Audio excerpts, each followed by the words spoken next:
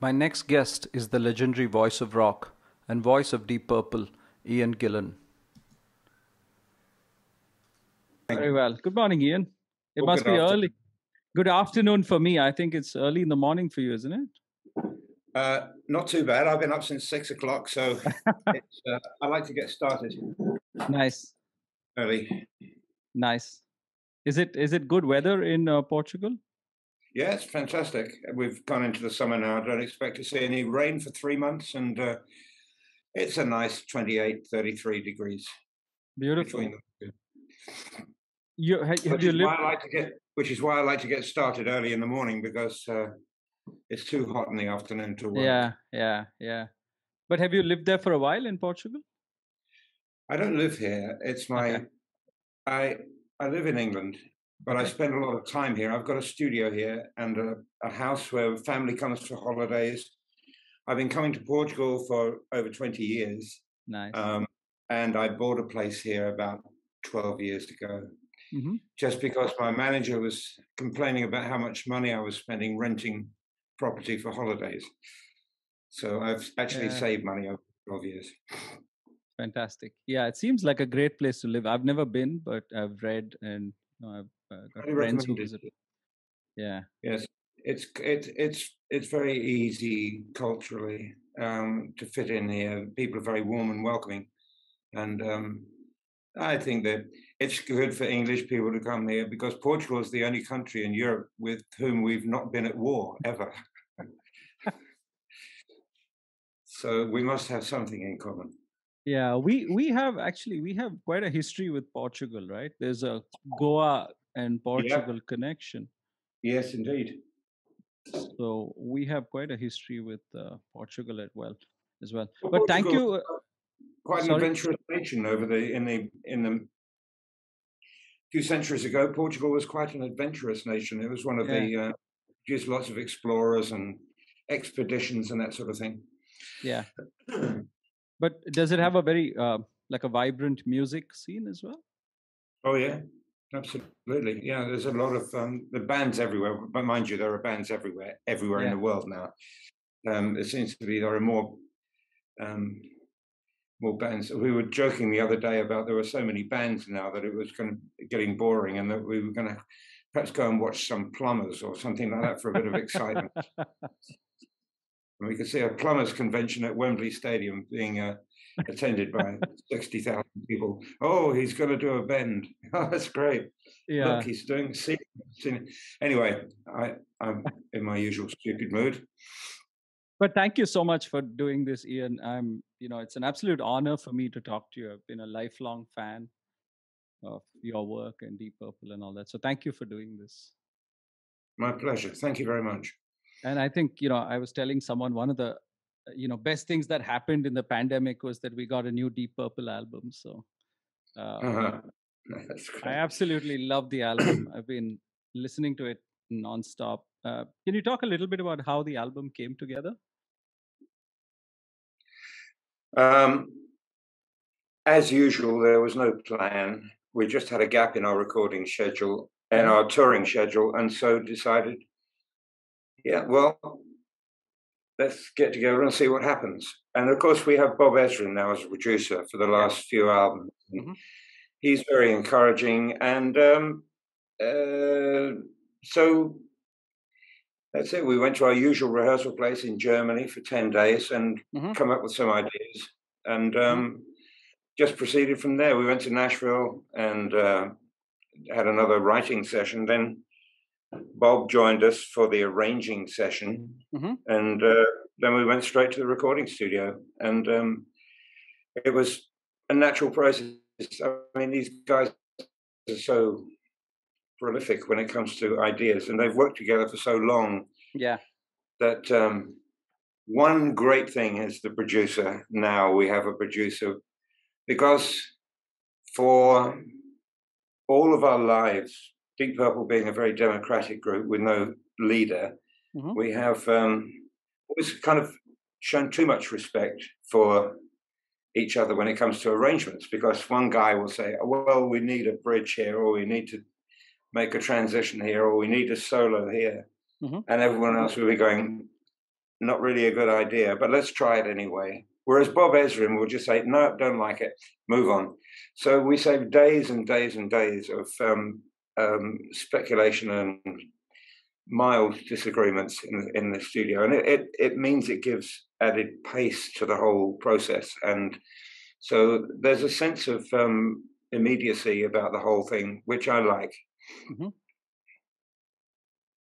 So it came about musically, just as everything else does, but lyrically, as always, it's really relevant to the moment in time. Correct. Every album we've done has been an encapsulation of what's going on at that moment, which will reflect in the lyrics normally, to Yeah. some degree or another. Mhm. So there was a lot of conversation about current affairs on this one in the studio when before the lyrics got started, and I made a lot of notes about that. Mhm. But do you think is that something you believe, Ian, that songwriting needs to be more provocative today, more challenging, almost like the 50s and 60s, where it made people kind of get involved? Uh, do you think we lack that today? I personally don't know. I'm very selfish when it comes to my idea of what songwriting should be. It's basically what's going through my head at the time. Hmm. Naturally enough, through human chemistry, that's going to reflect what's going on around me. So there's a natural embrace anyway, I think, with current affairs and it depends how much notice you take of those things. Yeah. Generally, we become disconnected as we get older, as new generations take over our culture and our social behavior. But I think as musicians, you stay in touch perhaps a little more um, than you would if you were working in a field or something like that. Just basically because it's in your face every day, because of the media involvement you have and that sort of Correct. thing, and because you're working with a group of people, that it's not just the band; it's the conversations that go on that are fairly, I mean, they're fairly stimulating, I think. Hmm. Interestingly enough, Deep Purple, I mean, if you can have 5 different points of view, then Deep Purple has that. They're really interesting characters, and so they lean this way and that way as far as political affiliations are concerned and cultural, I don't know, attitudes. So it's always fairly vibrant, but we never get into an argument. It's just a stimulating discussion. I don't feel a sense of responsibility at all, any more than I feel we owe it to the fans or any of those other cliches that Hmm. are Hmm. thrown at you to give you a guilt complex. Yeah. Um, I, I think really you have to satisfy yourself first of all, because fashions come and fashions go, and if you Correct. try to be fashionable, by definition, tomorrow you'll be unfashionable. So Correct. Yeah. in order to survive, you need to be true to yourself, I think. I know that's another cliche, but it serves you well throughout life. Hmm. So, yeah, we're all fascinated with what goes on, but the if, if it's not very exciting Yeah. politically or culturally, then we'll start writing stories about what happened in the old days. Because it's something I've always wondered, right? That music can serve as sort of a voice to all of these protests and things that go on, like you said, culturally. So I've always Hmm. wondered whether musicians feel a certain, is there a sense of responsibility that, songwriting needs to be more challenging? So, I think there is, but not for me. yeah, yeah. I don't feel that. I don't feel that at all. Hmm. If Hmm. I did, then I'd be compromising what I thought. Yeah, If I thought I was trying to please people or true. satisfy a certain politically popular point or culturally popular point of view, Hmm. it would alter what I was writing, and Yeah. it would become anodyne, sugar coated, and there to please, and therefore meaningless. So I've tried to avoid that sense of responsibility and just Okay. bring out the inner us, if you like. Okay. Hmm. Hmm.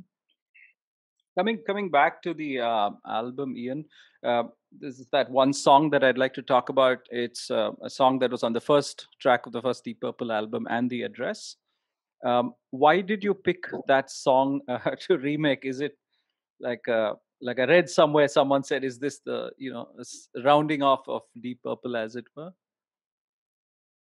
Well, that's very interesting. It wasn't our idea at all. It was Bob's idea to Hmm. just do that. And you're not far off the truth. But he didn't say this is the last album. He said if this is the last album. And of course, he thought there was a nice twist because we've always done little covers here and there of songs at the end of an album, a little fun track that we'd always use as a bonus track or throwaway stuff, Hmm. just while we're having fun in the studio. So I think And the Address was the first Deep Purple song that was recorded, I believe. Yep. And so he said, well, why not make it the last one as well? So, but it's not going to be the last one because there's more to come. Fantastic. I was hoping that because I mean, I guess you can't go out on the road. So hopefully, maybe you're back in the studio writing more stuff. Well, there's lots of things been going on in the past. Some of it I can't talk about Hmm. quite yet, but I'll be happy to get back to you when anything happens. I love We're it. back on the road next February. The large venues are just hopeless to expect any promoter to take those risks or those losses. And working with a 25% or 40% capacity is just not feasible for promoters. Let's not forget, it's a commercial business as well. So they have to at Absolutely. least break even. And they take enough risks anyway. I dedicated my autobiography to promoters Hmm. because they're in the front line all the time. And they're the ones that give us the work and take the risks and come up with the ideas and bring the people in. So um, yeah, we have to wait until next February, and then next year it'll be pretty chock a block. Hmm. And we're already planning for the year after, and hopefully coming to Wow. your neck of the woods in Oh, 23. fabulous. Fabulous. I was just going to ask. But what excited me most was I saw Deep Purple is back at Hellfest. And I do a lot of photography and I build content for bands as well. So I've been shooting at Hmm. Hellfest the last few years. And I was really excited when I saw your name there for next year. Okay, cool. Well, we'll see you there then. Yeah, yeah, absolutely. I can't wait. Coming back to the album, Ian, when you pick a particular song, how much creative liberty can you take with changing the original in the case of a cover, like say, and the address? And you've covered, in your own solo body of work, you've You've got, covered lots of it's songs. like anything. When you do a cover, even Hmm. of your own stuff, Yeah. you've got to treat it with respect. There's Hmm. no point taking a classic song or even a little known song and trying to change it Hmm. apart from into your natural style. And the Address is our natural style anyway. There's very little. It's just a riff with a couple of solos, to be honest. It's an instrumental, and it's just how things were in those days. People got excited about a riff, and you would develop that and just play it. We did a lot of stuff like that on stage, and we still do. Hmm. And it's just a natural expression of joy of music. And people say, "Oh, well," all kinds of criticism for doing. Well, it's not really a song. What are they doing instrument? Who do they think they are? And all this sort of thing. But nowadays, it's different. I think you have to show respect for the Hmm. original, but it doesn't mean to say you can't put your own stamp on it, your own characteristics. If it's someone else's song, for example, we've done loads of those, and so have I over the years. And you always stay. You want to keep the character of the song. Otherwise, why would you do it? Change Correct. something fantastic into something not so fantastic because it's your idea of making it better, which it never is. Hmm. So people have in their minds the original song if they've assuming they've heard it, and so I think you can't destroy that illusion. You've just got to complement it. I think that's the approach to covers. Yeah. Because when I was talking to Don McLean, I asked him, he was telling me that he plays American Pie the same way every single time he plays it, just out of respect to the original. And, every time there's possibly a new audience, and that's what people come to hear. So I've always wondered whether you tweak it to suit a modern context, or do you just stay true to the original? I don't think we do that consciously, but obviously it happens. I'll tell you an interesting story about difference. A lot of people think you just get up and do the same thing every night. Well, we don't because it's a challenge, and because of the way we are, and a lot of other bands, we like to be expressive. And you're reading from the same hymn sheet every night, but you've got to make it interesting because a lot of the audience have been to see you many times.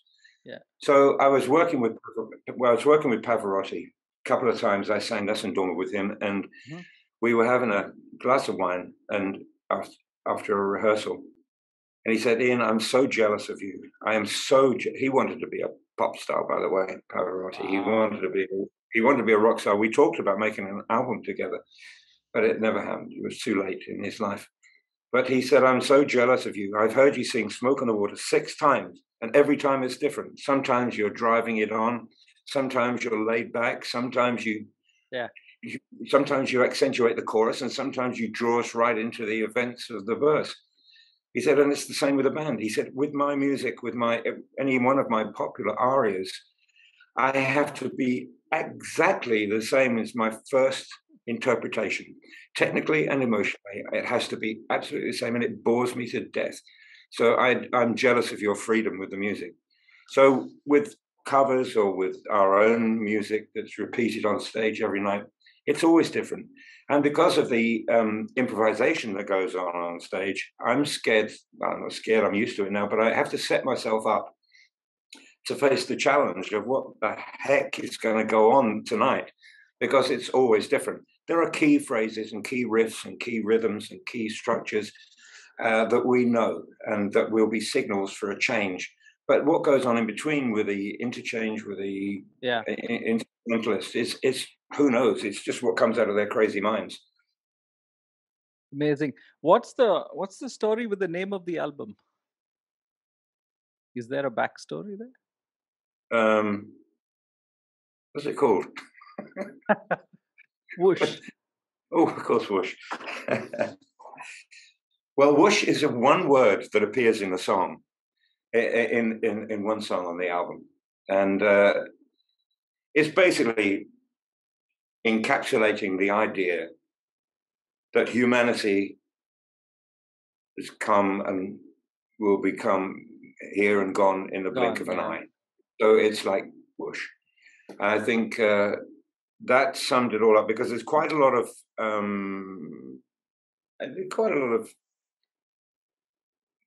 thinking about in this kind of way about the power of the moon and the fragility of humanity and all of those kind of topics that were interesting to us at the time of the Mhm. making of the album. So, whoosh means a transitory moment on Earth for humanity. Yeah. It's just it's tongue in cheek, you know. It's everything is meant to be provocative and make you think, but it's not meant to preach. It's just a device. Mhm, mhm. Is it, you spoke about working with Bob Ezrin.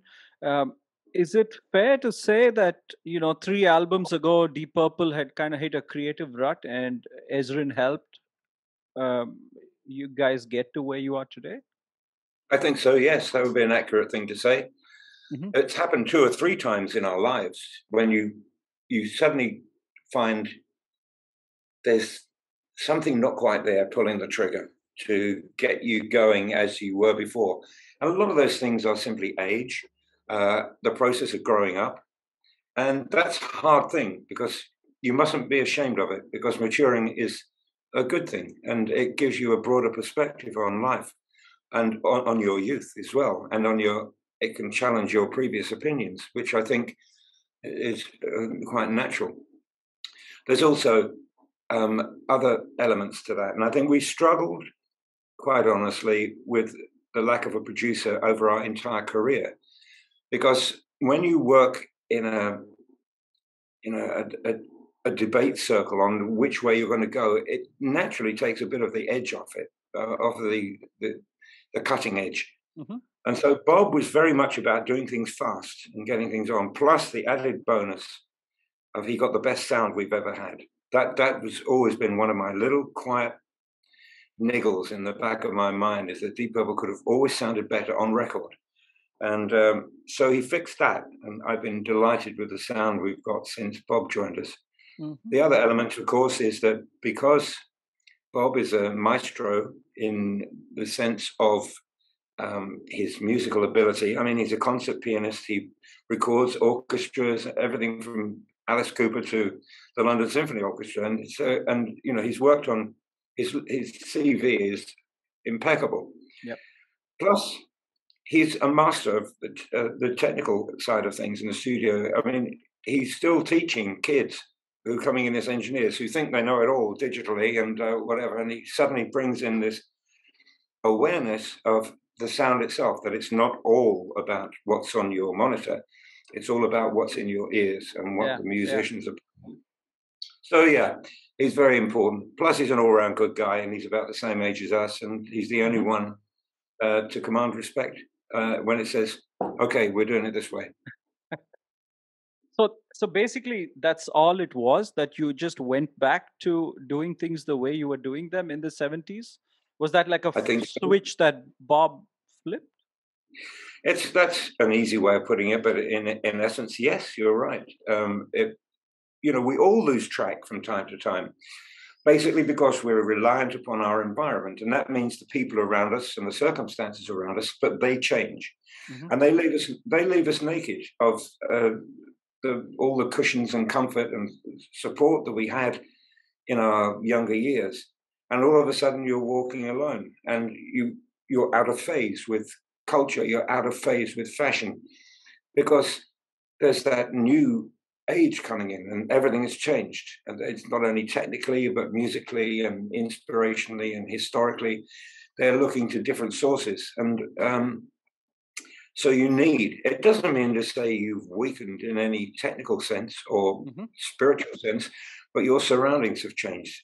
And one of the most important things that I think that is important, whether you're a football team or a musical group, is the human chemistry, and understanding between each other, that you can overcome these adversarial conditions, or you adapt. Now that's a dangerous thing. If you adapt slightly, you have to technically, because there's no avoiding it. But Absolutely. if you adapt, you just have to dig deeper, I think. And Bob helped us do that and rediscover stuff, and not be afraid, because Hmm. sometimes to speak as an older person in a young world is quite uh, challenging. Yeah, I can imagine.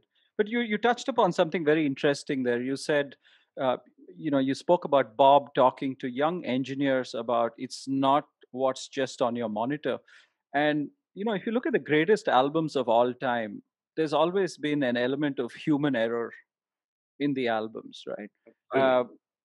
Uh, so, in an era where there's a tendency to overproduce things, we've reached a point, I think, where everything can be pitch shifted to be perfect. There's, auto tune and melodyne and stuff like that. Uh, how do you prevent that from happening? Well, you just don't allow it. Here's the process that hasn't changed. This is what Bob insisted on, and what, Hmm. in fact, it didn't take much persuasion, because that's how we do it. When we get together, we write together. No one ever has brought a song into Deep Purple writing session and said, "Here's a song." It all comes from a spark and a jam session. I Hmm. tell you, the guys come in every day at noon, and we have a cup of tea and drift into the rehearsal room. No preset order. It might be the drummer, it might be the banjo player, it might be the bass player, it might be me, and they start playing and they jam until 3 o'clock. Break for tea. Carry on again till 6 o'clock, and during that time, everything's being recorded. Roger Glover is our main sort of monitor, and by the time we get to Wednesday, so 2 o'clock Monday afternoon, that was a pretty good little idea that came out. So let's have a listen to that. And so we develop these ideas that have come out and go, yeah, that could be a song, that could be a piece of work, that could be a piece of music. And so it gradually evolves, and like a snowball, it builds up. And gradually the nuances are added, and we begin to understand the song. And this is before any lyrics or tune. It has to be a decent piece of music first before we start. I've torn up so many sets of lyrics when the guys have said, no, we don't like this after all, a few days after it's written. So that's okay. I'm very happy with that. So I think it's a,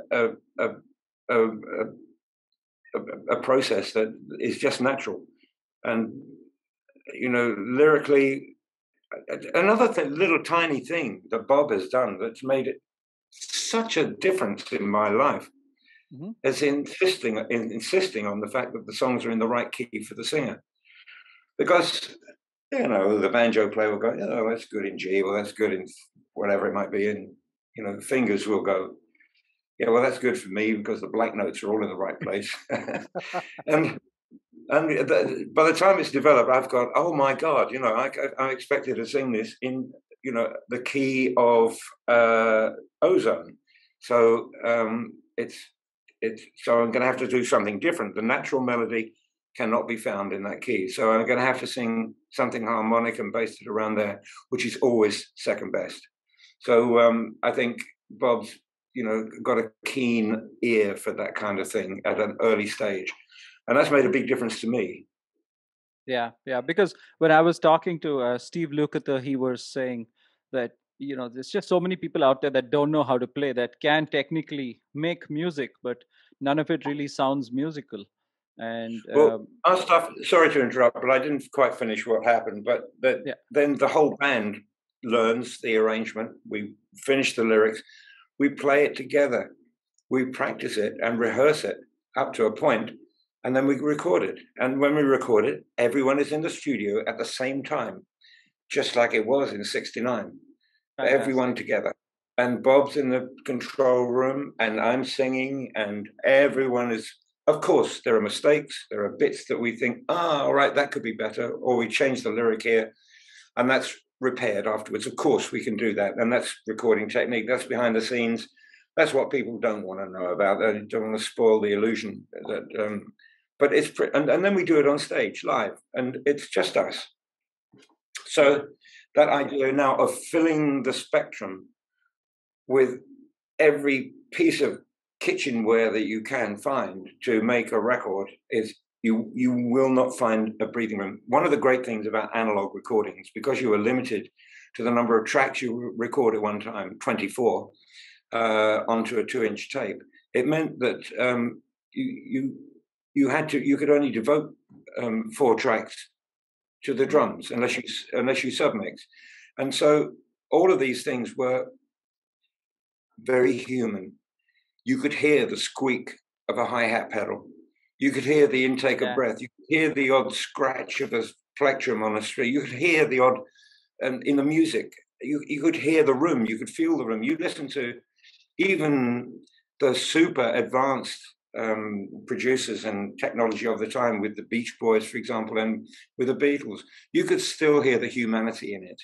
yeah, And that's exactly. why it's got dynamics and emotion, and it draws you in because you feel as if you're there with them. Whereas now it's a wall of sound on even on acoustic records, it's a wall of sound where no fault can be found. Correct, correct. I think that's what made the old records. It's the imperfections that made it so interesting and very moving, right? Exactly. Nobody noticed it at the time, but I mean, that's how it was.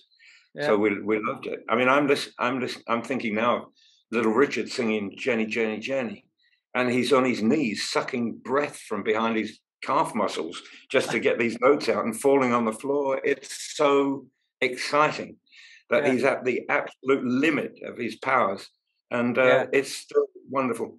You don't get that now. You don't get any. I think it's important that you could show some, without necessarily being beaten by it, but to show some vulnerability is an Hmm. attractive trait Yeah. in even in normal life. You know, if you're impervious to anything, then you're not really an attractive proposition to talk with over dinner. But if you have strengths and weaknesses, then we can find a way. Yeah, absolutely. But were there any moments like that when you guys recorded Smoke on the Water? Were there imperfections that exist to this day, but people don't catch it? Um, that's the most unbelievable story because we had very limited time after the fire in Montreux burnt down the casino where we were due to record. We got thrown out of another place, and then we ended up in the Grand Hotel, as it says in the lyrics. And we had, I think, 3 days to finish the album. And the day before that, Martin Birch, our engineer, said, "Guys, we're 7 minutes short of an album. We just haven't got enough. The songs aren't long enough, and what we're going to do? And we got to get out of here tomorrow night." So we retrieved the sound check from the first session, from the warm-up session, just while we were getting the mattresses and the blankets and the microphones on the stairs and corridors all put in place. And there was this jam, and it was Smoke on the Water, just a bare riff. Mm-hmm. And so we thought, well, we can build something on that. Let's make a song of that. So we decided to write the biographical story of the making of the album Machine Head. We all came out to Montreux in the late, and so it goes through that story, and it was rough as anything, and it ended up being a 7-minute filler track. Wow. That's what we thought of it. And it never got played on the radio, and radio was big in those days and very important. But a guy called Russ Shaw, who worked for Warner Brothers, came to see us performing at a show in LA and saw the reaction to the crowd of Smoke on the Water. And he went back and looked at the album. 7 minutes, my God, that's never going to get played. So he did an edit to 3 minutes, 15 seconds. And it was out, re-released as a single the next day. And it just got played around the world. So, I listened to the performance on that and I go, my God, that was just a scratch song. It was awful. Incredible. But technically awful. But that doesn't matter. You know, my tone of voice, I've never been happy with that on that record. Wow. And I listened to the thing, but it's so exciting. And that was for me the value of spontaneity and working in an emergency. I think if we hadn't been professionals and together for a couple of albums already, it would have been too much for us. But there was a work ethic within the band that made it happen. So, yeah, great fun. That happened a lot in those days, and it still does. Bob lets things go. I'm listening to stuff on recent recordings that I'm thinking, ooh, I'm not sure about that. Bob goes, no, it's fine. It's fine. That's amazing, right? Because there's always a tendency to fix it. I mean, you can fix it now. Any imperfection, like you said, can be fixed. Whether it's the key or whatever it is, anything can be fixed. But why do you think the songs that you wrote back then have a certain timelessness to it, Ian? Today, there's so many bands that come and go, songs that come and go. Why do you think these songs had a timeless quality? It still gets played. I mean, young people still listen to Smoke on the Water and Highway Star and all of that. Yeah.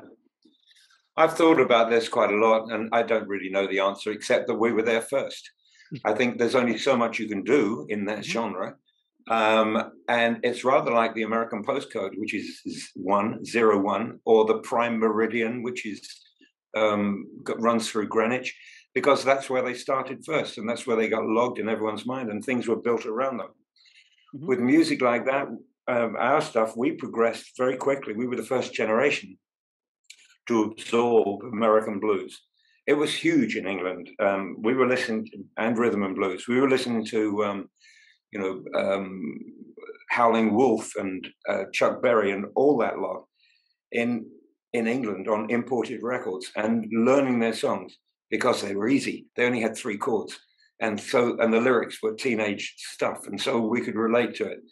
And there were bands on every street corner playing Chuck Berry and Howling Wolf and stuff like that, and Little Walter, picking up harmonicas and playing guitars, acoustic guitars that only had 4 strings on them because they couldn't afford to fill. It was so joyful, and of course the energy just built up and up and up, and we re-exported the English version of blues and rhythm and blues back to America, because it was a very small niche market in America. Mm-hmm. Blues, and they had black radio stations that would only play blues, and that was all there was to it. And so there was this huge, like, big bang, if you like, of music that happened in England at the time, and the energy was enormous. And some people absorbed Tamla Motown, and other people absorbed all kinds of music, Indian music. That was hugely important in our development, and it all went out bang, bang, bang. The creation of the universe. It was just one of those things. And so now, what's to do? How can you can't copy it, you can't recreate it, you can't do another version of Highway Star or another version of Wouldn't It Be Nice, or another version of Helter Skelter. You can't do that because it's a pale imitation. So you have to constantly create something new. There are now an exponentially greater number of musicians in the world than there were in my time. Everyone is in a band. Every one of my daughter's friends is in a band. Every one of my friends' friends are in a band, whether in Portugal or in England or in Germany or in other places. And of course, they're searching for inspiration. And I try to help in the fact that say, well, if you really want inspiration, if you want to be a rock band, don't look at Deep Purple and Black Sabbath and Led Zeppelin, because we've run dry of inspiration for you. Mm-hmm. Look at the things that inspired us. And in the inspiration for Deep Purple, because of the musicians and the human chemistry, you will find Chopin, Beethoven, Buddy Rich, Elvis Presley, Bob Dylan. I mean, it's endless folk music of all kinds.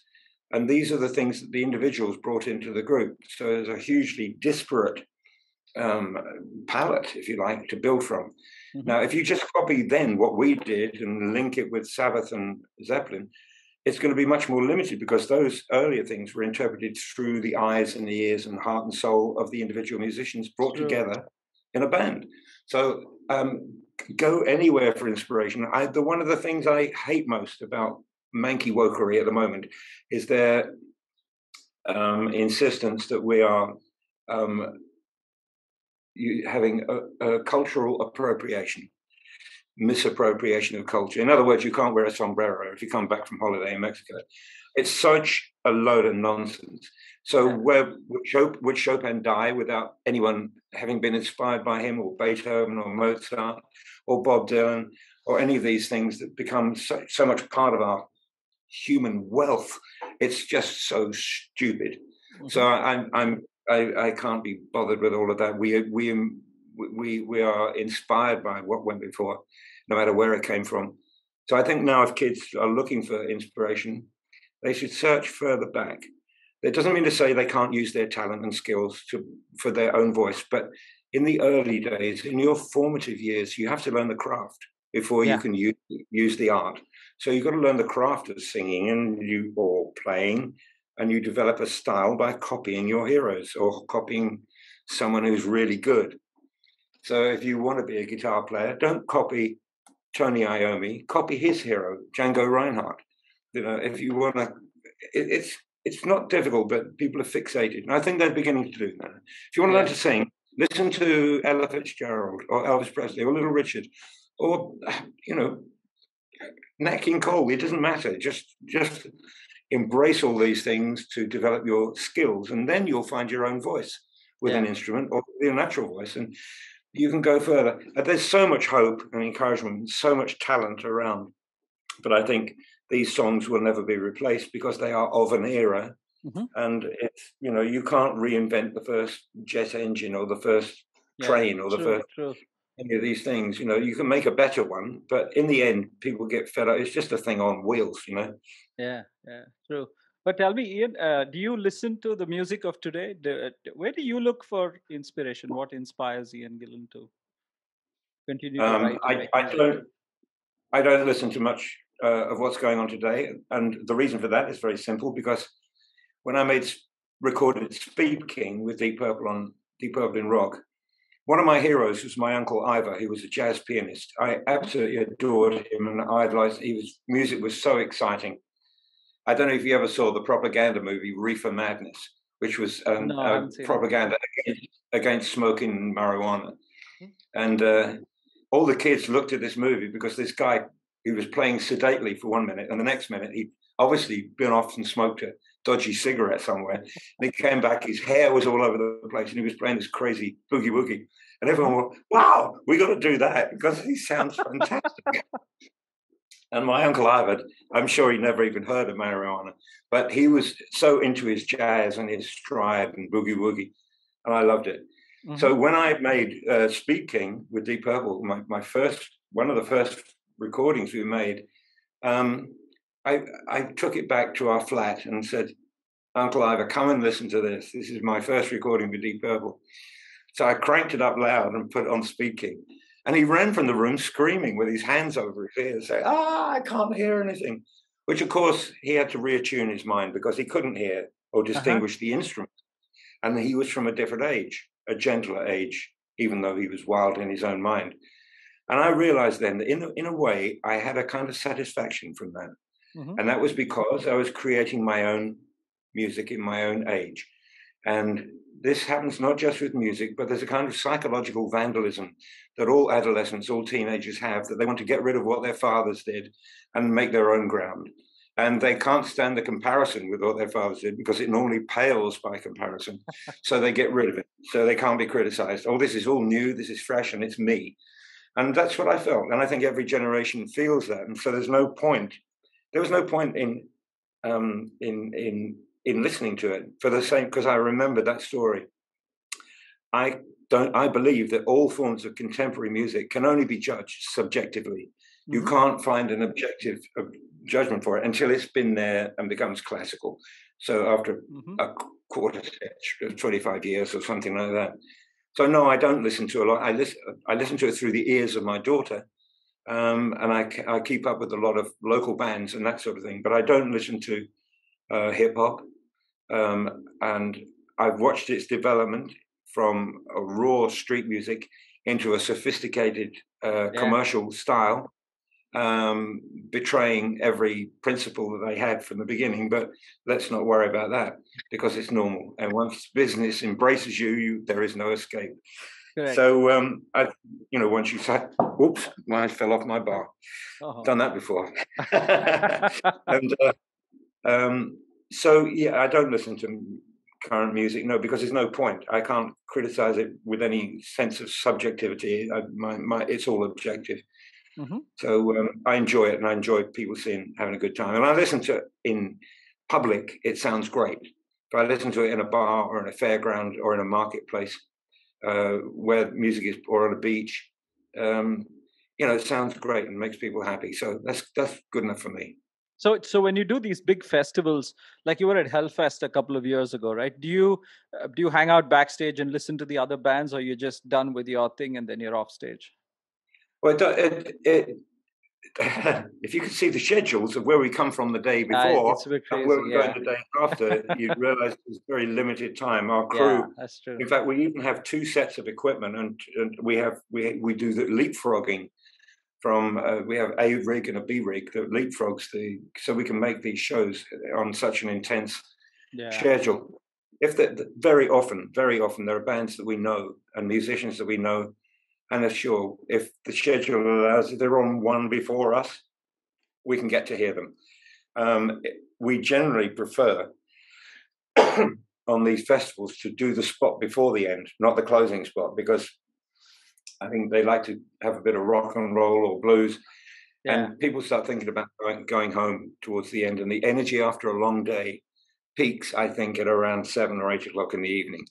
From experience, people are drunk and tired and fed up and wanting to go home. And if it's raining, it's even worse. So, and it often is. So, I think the 7 o'clock or 7 till 9 o'clock spot is good, depending on what time they finish. And yes, we do get to see lots of friends and catch up. They come to our dressing room, or we'll go to theirs or hang out in the corridors or backstage. If there's a kind of a canteen there, we'll hang out there. But it's great to meet up with old friends, but it's so rare to actually have the chance to socialize. Yeah. Do you have any fun memories of playing in India? I think you've been here a few times, right? You were here in 2013 and 2002. I always laugh when people ask that question, and not many people have. But I have such fantastic memories of India. One is the number of beautiful antiques that I bought when I was there, that are in my house in England now. That it's a contact with one of the most peaceful, beautiful experiences I ever had. I'd never experienced anything like Indian culture or Indian social behavior, and the beauty and the calm of it all. I'm not just winding you up now. It was profound.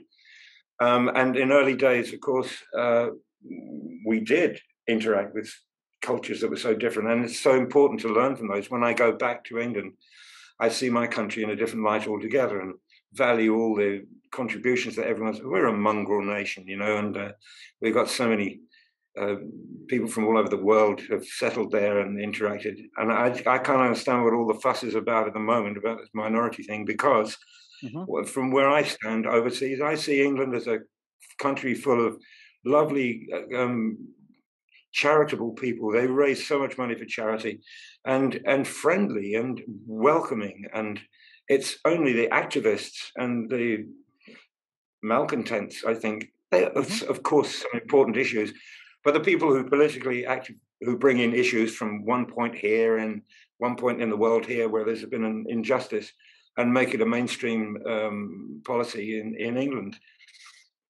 I don't see it that way at all. But India was profound for me, and apart from the wonderful time I had there and the food and the people, the thing I remember most is I think it was a cricket ground we were playing in, or a festival ground, and all the stage and the light and sound desks and the partition had been handmade with bamboo and twine, and it was magnificent. The craftsmanship was amazing. Wow. And there was, in front of this, it was many tens of thousands of people were there, and instead of all this work, instead of crash barriers at the front, they had 4 policemen with a piece of string that was unbroken throughout the whole show. Wow. They held the crowd just by being there. There were a couple of kids that got tangled up with a string around their neck, but it was just a joy to behold. And the other thing was the lighting towers at each side of the sound and light desk. There were 2 huge towers, on top of which they put some old Super Troopers, the kind of things that you'd see for anti-aircraft searchlights, or in Hollywood to light up the sky. Massively powerful things that were gas powered to start with. You had to ignite them to start with, and then this huge beam warmed up and became sensational. Well, they'd been up there for a little while, and they didn't know that a vulture had nested in one of the towers, or decided to make it home.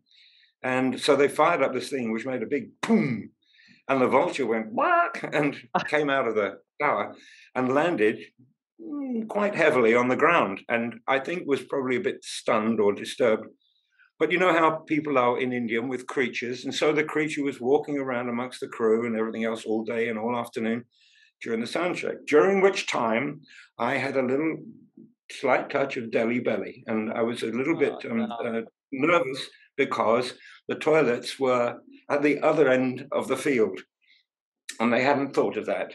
And of course, normally that wouldn't be a problem. But on my occasion, I said, well, we better arrange something temporary backstage for me, if you don't mind. So they made a little cave of, flight cases and screen, and they put a bucket in there for me. And wow. Needless to say, after the second song, I felt the need. And so I said, solo, guys, long solo. So I dashed back off the stage, went into my little cave, and I sat down on the bucket, and I sensed something next to me, and it was all dark, and there was the vulture sitting next to me, looking equally uncomfortable. So it's a priceless memory that has always been there, and normally it's not a story that interests anyone, but as you asked. Yeah, no, I love it. Yeah, this was in 95 or 2013? No, we haven't been there in 2013, have we? I thought you guys were here in 2000. Maybe I'm wrong. Maybe 2002, actually. Time flies. I can't remember. I've got a schedule of Deep Purple concerts and my concerts and Sabbath concerts and everything I've ever done since 1962. But needless to say, I can't remember it, and it needs a bit of tidying up. So I'll take your word for it. It seems like a long time ago. Yeah, maybe 2002, about 18, 19 years ago.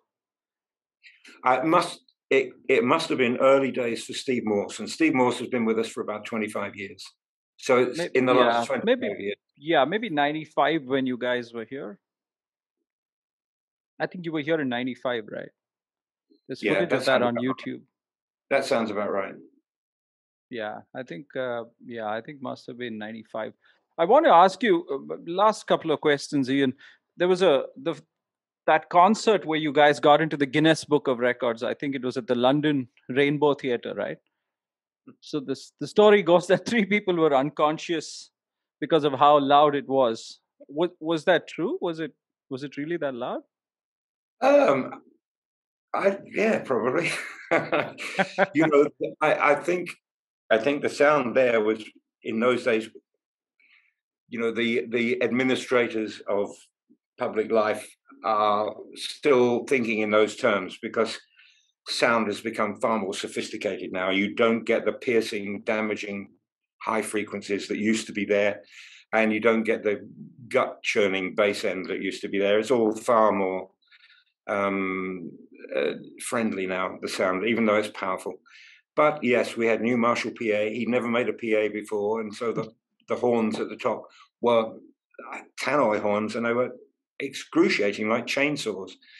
But yes, I think there were some people that fell over.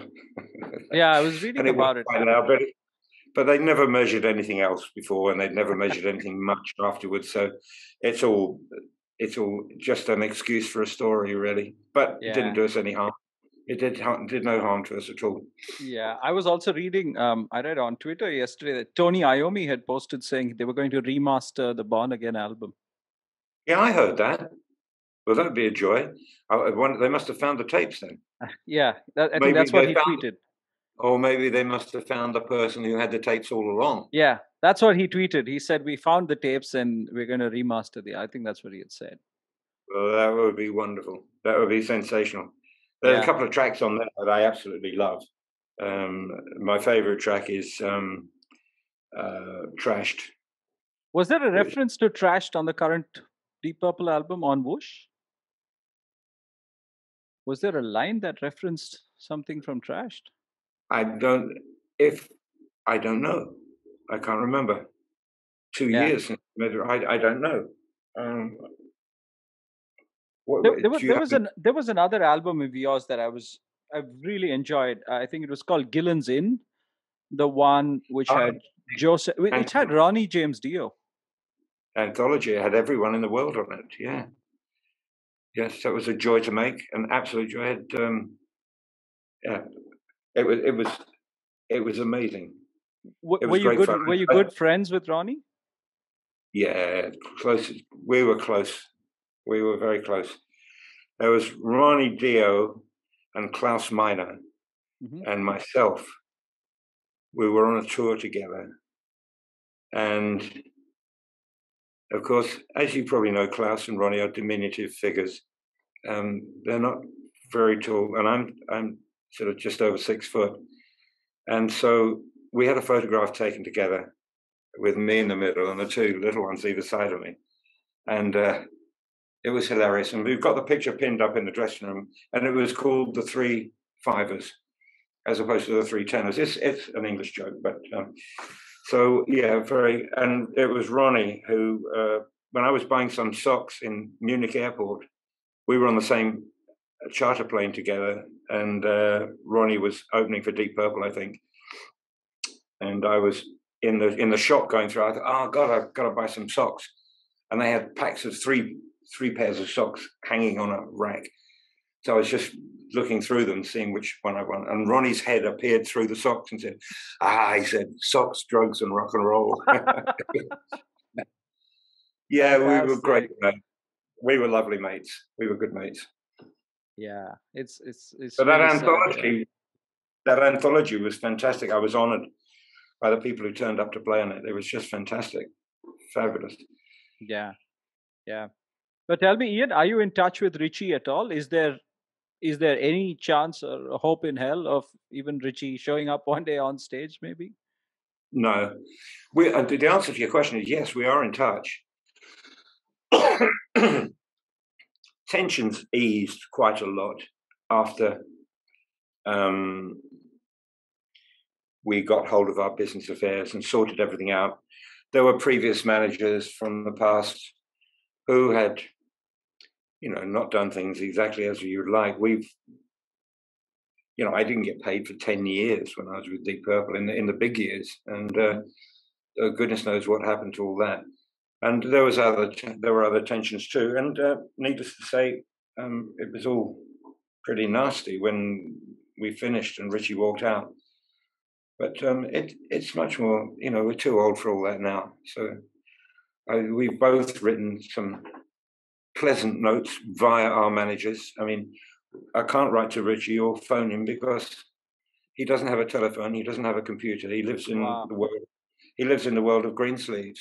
He lives in a medieval world, and he has messages given to him and that sort of thing. But he sent some pleasant words to me, and I've sent some pleasant words to him.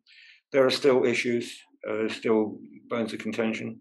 I've seen a lot of rubbish being spoken. It's not worth even rising to the occasion, but I hear David Coverdale and others talking about what happened at the Hall of Fame, the Rock and Roll Hall of Fame issue. Well, it's all we were very kind to everybody, the current band, and we did invite Richie to play Smoke on the Water with us at the ceremony, but he declined. And so I think all of those are just opportunistic remarks from the others. We've never had any antagonism towards Richie. He has his own interpretations, and the rest of us have our interpretations. So it's really not worth being fired up about it. But I think probably this late in our career, and with things moving along so pleasantly for the band, it would naturally enough. We discussed this years and years ago when it was first talked about. It would be a circus. It would be a circus and take away. It would be a distraction to everything we're doing, to be honest. And it would be no fun at all because we don't work that way anymore. Yeah. But I think he's putting out music. I think Richie and his wife have been putting out music. I heard something a couple of weeks ago. Yes, they've been quite active over the years, and he has his own style now, his own medieval way of doing things. Have you been watching a lot of cricket and football, Ian? Of course I have, yes. The football, I fell out of love with football through all that childish behaviour and cheating and falling over and the VAR and the change of rules and the game being destroyed through not even being able to touch shoulders on a physical challenge and all of those things that probably have improved the game. I don't know, but I've been watching the European game. I'm not particularly thrilled with the England side. I think the side is reflecting the personality of its manager, which is safe and sure. And I don't know, we've got some great players, I think, and we might progress. And if we do, hopefully they will become more expressive and a little more exciting. But we've got a manager who thinks defence first, and fair enough. We've got clean sheets all the time so far. I've been watching I watched the Test match and the one-day series in India. Yeah. It's fascinating. You guys are amazing, absolutely incredible. And I've just watched the there's a lot of T20 stuff going on, one-day stuff going on at the moment, with the women's cricket too. And there's England playing India at the moment in England. Yeah, and that's pretty exciting. So I'm a huge fan of sports, and but I'm not obsessed by it. I fell out of love with Formula One for many years because the definition of racing to me is that there should be some element of overtaking, and in Formula One, I didn't see anyone overtake for about 5 years, I think. But that's got exciting again now because Verstappen's coming in to challenge Hamilton, who's in the twilight. Well, he's no signs of him weakening yet, but Mercedes, I think, are having a bad year because they're developing for next year. So Formula One's a fascinating thing. And there's some young drivers coming through with hope for the future. But I can't see Formula One existing in 10 years' time, though. Wow. Okay. But it's a great summer for sport in the UK, at least, right? With the Wimbledon and the cricket. And Wimbledon just started. Are you going back to England at any point? I'm going back in October. Okay. Yeah, I'm working here. I'm writing at the moment. I'm working on my book and a lot of other bits and pieces. And I must admit, the sunshine is an attractive. The guaranteed sunshine, I should say, is attractive. And I'm waiting for a spare part for my boat, and then I can get out and do a bit of poodling around when the temperature gets up to 40. I like to go out on the water and get some breeze in my face. Wow. And my family was going to come out next week to join me, but we've got an illness in the family, and Hmm. well, there's a few travel difficulties with COVID at the moment, Yeah. which I think we really. So they're coming out at the end of August for 3 weeks, and but that's all right. They're used to me being away on tour and stuff. So and we speak every day. Hmm. So yeah, I'm happy here. I'm happy in England. I'm happy anywhere I settle down. But all you need is a couple of home comforts to make life easy. And the food here is sensational, Yeah, and I've not heard. just the Yeah. restaurant. The food you buy in the shops. It's you buy the bread here. It's just plain and healthy, and it's not full of preservatives and junk and other stuff. My God, you walk into the local Paulina's down the road in the little village there, and she's got a little fruit and vegetable section in her. It's like a family store, and it's the first time since I was a kid that I saw tomatoes that weren't all the same size. There's all these different, and they're just as you pick them, and not tailored for supermarket presentation. And so you think, well, yeah, and then you taste them and think, oh God, they're delicious. Yeah, I'm sure So it tastes a whole lot better. Yeah. it does, yeah.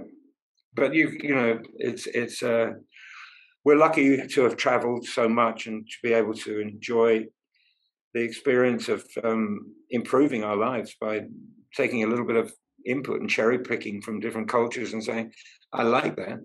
I think I'll do a bit of that. And so I got friends from Russia and from Germany or Austria and from South America coming to visit for a few days. So that means I have to stop writing for a few days. So, and normally they talk so much, I think I've gone deaf when they leave. And but it's nice to see old friends. Fabulous. Ian, thank you so much for doing this. Thank you for your time. Pleasure. Been a great pleasure. I enjoyed the interview. Nice talking to you. And Thank this is you. I was a Zoom virgin until today, so this is my first Zoom experience. That's it for this week's episode of Tales from the Road. Tales from the Road is brought to you by the concert photographer and Moving Pictures Media. Don't forget to join us next week for another episode. If you like what you heard, subscribe to our podcast on iTunes, Spotify, or Google Play. Thank you for listening.